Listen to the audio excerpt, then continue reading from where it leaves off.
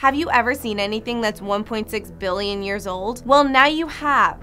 Here's a photo of the world's oldest plant-like fossils. They were found by scientists from the Swedish Museum of Natural History in India and are believed to be red algae. One is thread-like and the other is made up of fleshy colonies. As Professor Stefan Bangston from the museum explains, you can't be 100% sure about something this old because there's no DNA. But based off the structure, they're pretty sure it's red algae. To put this in perspective, the oldest red algae found before this discovery was only 1.2 billion years old, which means these are 400 million years older. But they don't beat out the earliest traces of life on Earth, which dates back to 3.5 billion years ago. Whoever knew that algae could be so interesting?